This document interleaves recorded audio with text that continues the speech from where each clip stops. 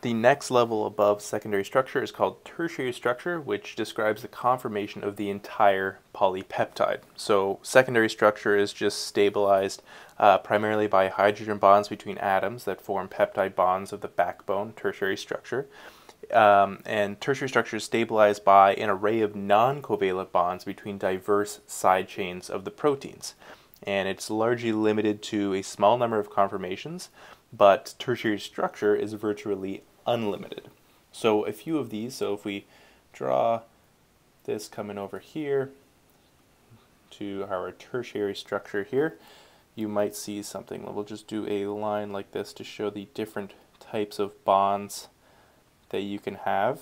So right here you might have something like a van der Waals force holding these proteins together, some carbons holding them, different van der Waals forces, and then you might have some sort of molecule here bonded to a hydrogen, so hydrogen bonding, and then you might have something like an ionic bond down here holding this together. So this is kind of the folding of the entire structure. So right here you have the alpha helix and the beta sheet, which is just a small localized structure. So if we had the primary structure right here, and pretend this is like 100 amino acids here, that might correspond to this, whereas this little area right here might correspond to a beta sheet, right? So along all this whole long chain of amino acids, you might have a beta sheet followed by an alpha helix, followed by 2 more beta sheets, followed by 3 alpha helices, and all these different structures. And then the tertiary structure is what kind of holds all of these together.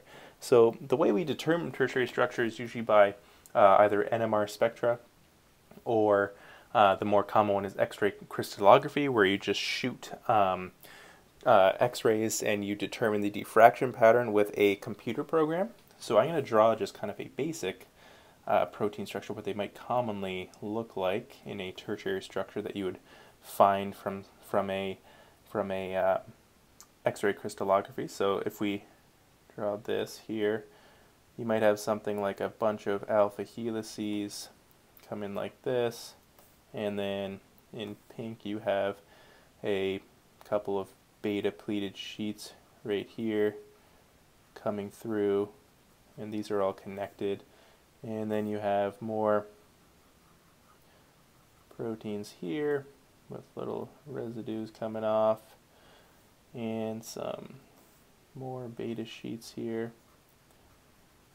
And protein structures can get pretty complicated, and oftentimes if it was an integral membrane protein, you might have a binding site up here, or some sort of conformation like this where some molecule or other protein can interact, or you might have a pore where some sort of molecule or protein or something might travel through it, like a sodium channel or a potassium channel or something like that. So the tertiary structure is the entire structure of the protein.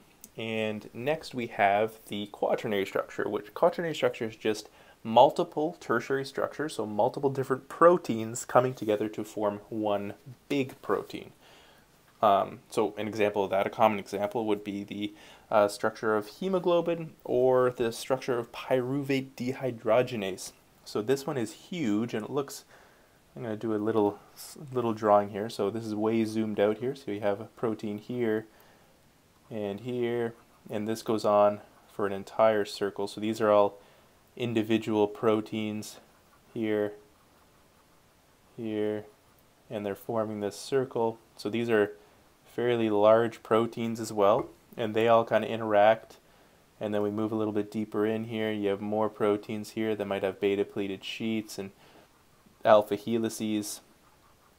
And then in the middle, let's say we have these more green ones in here, and this whole structure comes together and is formed from all of these different these different proteins, which have their own individual tertiary structures, and they work together in unison as this large pyruvate dehydrogenase. So each one of these different proteins might have a different function. Like this one might bind to some sort of molecule and interact with it and then tell this protein where to go, or this one right here might have some sort of degrading property that it eats up, kind of like a proteasome property where it can digest or break down some molecule like an enzyme or something like that. And each one of these different proteins in this large pyruvate dehydrogenase might have a different role. They might have similar roles, but they all work together like this small, or very large on a molecular scale, but this small molecular machine